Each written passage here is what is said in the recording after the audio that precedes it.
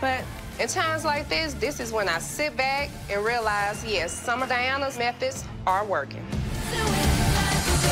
When those girls jumped over those chairs, the judges were like, whoa. Like they weren't expecting it. That part was probably the turning point of the entire routine. We become who we are, and yes, we've come so far. It was just great. Overall, I feel like the girls did an amazing job. Energy through the roof, personality was there. The routine was just fun.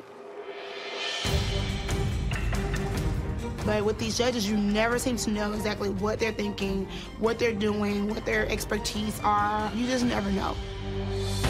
Coming up. Be like, don't move, don't move, don't move. Royal Envy is gunning for the dancing dolls. My worry level is past 100.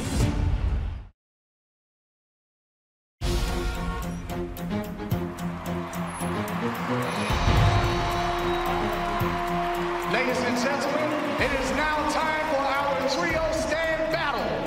In our first competition, the elite forces of destruction and the dancing dolls.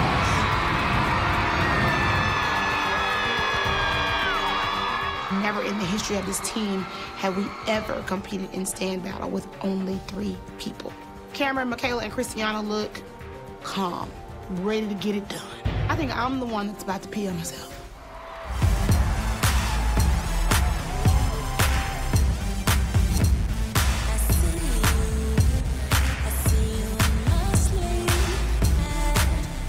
Watching Cameron, Michaela, and Christiana together, there is nothing that one can do that the other can't.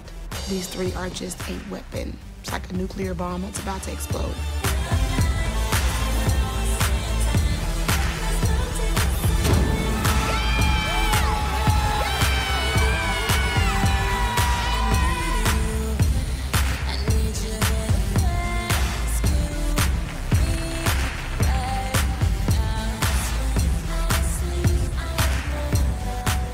Elite forces of destruction. They came out with these referee outfits and everything like they ready to, you know, start some type of game or something.